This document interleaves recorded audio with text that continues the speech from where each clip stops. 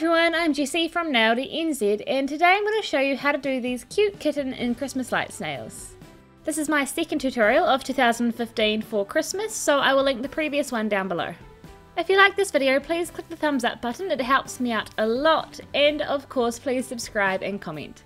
Thanks for watching and enjoy. After a base coat, apply 2 coats of white polish onto all of your nails. Then use a really thin brush and some black polish to paint on the outline of the cat.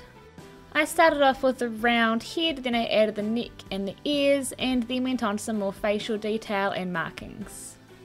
Just go at your own pace for this, and if you mess anything up you can always just use the white polish to erase your mistakes.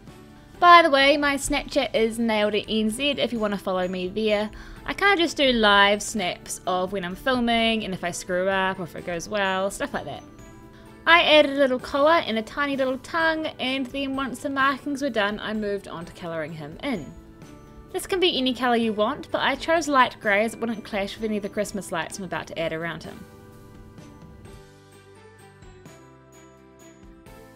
I then added in some green eyes and a pink nose, tongue and ears, and then just added a little bit of yellow to his collar.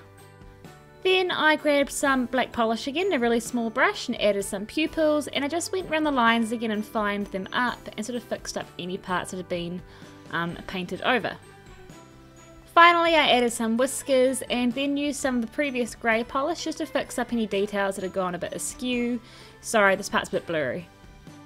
Okay, so onto the lights. First use a dark green or a black to paint a line going round the cat's head, and then just turn your hand over like I have here and make little dots where the line will match up, so when you turn your hand over it'll look perfect every time. Continue with this black polish, make the little line go right across your whole nail, maybe adding in some more lines here and there, maybe some swirls, whatever you want. Then just make some dots on alternating sides of this line, and this will be the start of the actual lights. For these I just made little tear-shaped drops in red, orange, yellow, green and blue, and just alternated a little bit between them all.